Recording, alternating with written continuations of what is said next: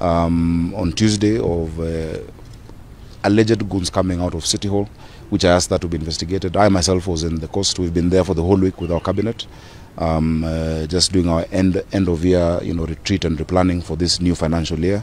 The financial year ends in June, and I would hate it that something like that would have been planned from City Hall, from wherever it is. Normally when you're in such a situation, the first casualty is the truth, and when the first casualty is the truth, opportunistic politicians even try to bring themselves into such a move to taint their opponents, and so if somebody would try to claim that I, the governor, was meeting people to plan violence in City Hall, while one, I was in Diani, number one, with my cabinet from Sunday. I've just come back this morning, and number two, I have always believed in siasa safi.